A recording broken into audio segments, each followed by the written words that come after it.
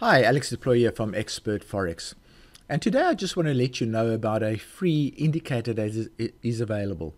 It is the trend colored indicator where the candles are colored according to the phase in which the trend finds itself. So essentially the uptrend is colored green and the downtrend is colored red.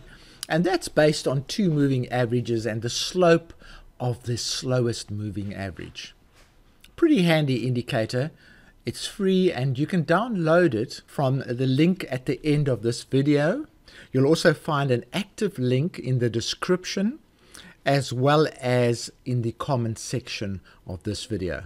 So from me, Alex, cheerio.